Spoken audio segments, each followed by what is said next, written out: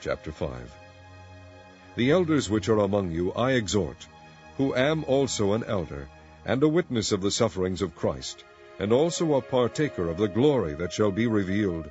Feed the flock of God which is among you, taking the oversight thereof, not by constraint, but willingly, not for filthy lucre, but of a ready mind, neither as being lords over God's heritage, but being ensamples to the flock. And when the chief shepherd shall appear, ye shall receive a crown of glory that fadeth not away. Likewise ye younger, submit yourselves unto the elder.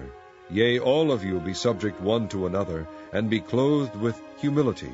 For God resisteth the proud, and giveth grace to the humble. Humble yourselves, therefore, under the mighty hand of God, that he may exalt you in due time, casting all your care upon him, for he careth for you. Be sober, be vigilant, because your adversary the devil, as a roaring lion, walketh about, seeking whom he may devour. Whom resist steadfast in the faith, knowing that the same afflictions are accomplished in your brethren that are in the world.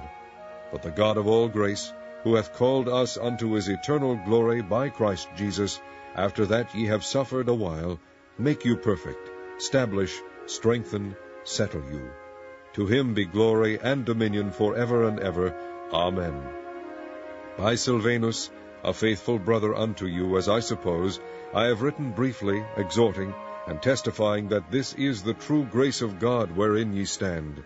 The church that is at Babylon, elected together with you, saluteth you, and so doth Marcus my son. Greet ye one another with a kiss of charity. Peace be with you all that are in Christ Jesus. Amen.